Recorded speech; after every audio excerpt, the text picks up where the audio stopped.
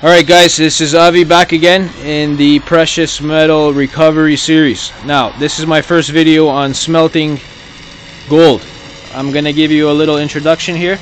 We got some gold that was recovered from a couple of different computers. These are some mixed pins. These are some mostly gold pins. Alright, I'm gonna get a close-up look. So that's some good gold here. This is an Intel processor. It's got about 3 grams of gold in the back of the CPU.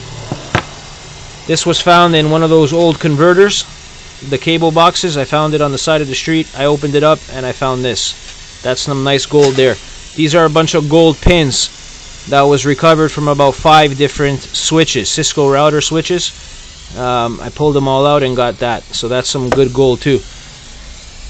This is some nice gold. Now, I opened up a Bell router yesterday, about a 5-year-old Bell router, and got it for free. I found these red things in there. This is what boosts the signal. And I looked inside and saw something gold. I was gonna throw this out. I thought it was just plastic. For some reason, I opened it up. When I opened it up, I found this. That's some nice gold. I tested it. It tests about 8 karat. There's about 4 of these things. This was together in one, and if you ever come across a Bell router, open it up and look for these red things. There's lots of gold in there. This is a gold cuffling that I found on the floor. I guess I'm just attracting the gold everywhere. Now let me just show you what we're gonna do here. Basically, in order to do it, you're gonna want to get some Vaseline and some borax. Okay, you can't see it, but borax is going to help with the melting process. This is basically an ingot mold, cast iron. Okay, and you're going to put Vaseline inside there. I already lubed it up. It's nice and ready to go. That way the metal doesn't stick. Next, you have these tongs. This is used to grab this and pour the metal that's molten into there. This is a crucible, and the crucible, I already have filled it with a bunch of IDE pins. We're ready to go. This is my buddy Matt. What's up, Matt? No, how are you? Are you ready to start melting? I'm ready. We got, by the way, this is not a regular propane torch. This is a MAP gas and oxygen. You can't melt with regular propane. It won't get hot enough. You're gonna have to have a setup like I have. Basically, this cost me now 27 bucks. I got 2 canisters. The setup with the hose and everything was about 50 bucks. You can get that at Canadian Tire. And you gotta light the MAP gas first, and then you're gonna introduce the oxygen. Always light the MAP gas first. Never turn the oxygen tank on. The oxygen tank is always the red one, and the MAP gas is always the yellow one. So you add the MAP gas first, and then open the oxygen. You gotta get the hang of it. Do a Google on how to use a MAP torch. Now I'm gonna add some borax. As you can see, we're getting a little bit melted, which is pretty intense. What I'm gonna do is add a little borax. That way it will get rid of any impurities. You want to do that after you start smelting.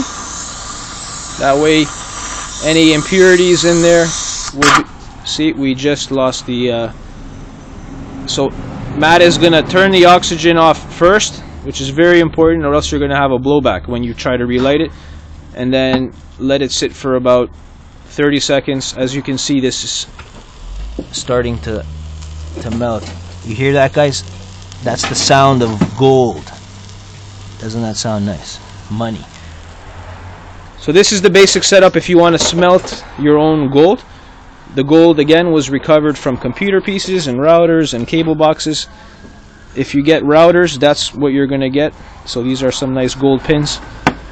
The computer has some mixed pins. Those are mixed pins, some silver and gold. These are mostly gold. These are from parallel ports. If you got the parallel ports, open them up, you're going to get really nice gold contacts. And watch how he turns the MAP gas first. And then he's gonna put the gas on very slightly and then introduce the oxygen. Never do the other way around, or else you'll end up in the hospital. I do recommend wearing safety glasses, but of course, as Matt is an expert, he doesn't believe in the glasses. as he is very confident in his eyeball skills.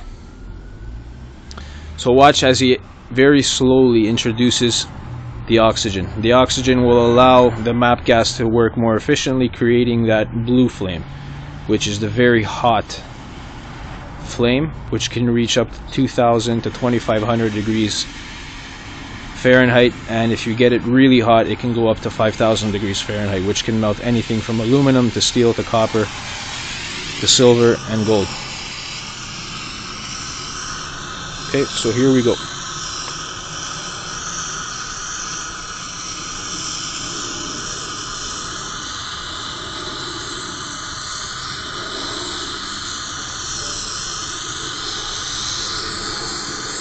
So basically I'm gonna let it cook for a while, that way you don't waste your time watching it happen. And then I'm gonna create another video right before we're about to pour it. As you can see, a little green flame coming out.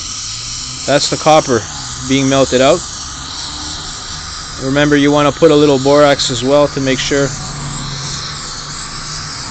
that any of the impurities get melted away and you're left with a more pure ingot. Alright, stay tuned for part 2 in smelting your own gold recovered from scrap computers and scrap electronics. Avi Oziel signing out with Matt the smelter, wearing a Blue Jays hat when he should be wearing a Toronto Maple Leafs hat, as we know the Leafs have been playing really good lately. Phil Kessel and the hat trick, Reimer and all those boys are doing very well. Too bad Brian Burke ain't around to enjoy it, but that's his fault. And we don't even need Matt Sundin. He can go retire to Vancouver and win the cup while we put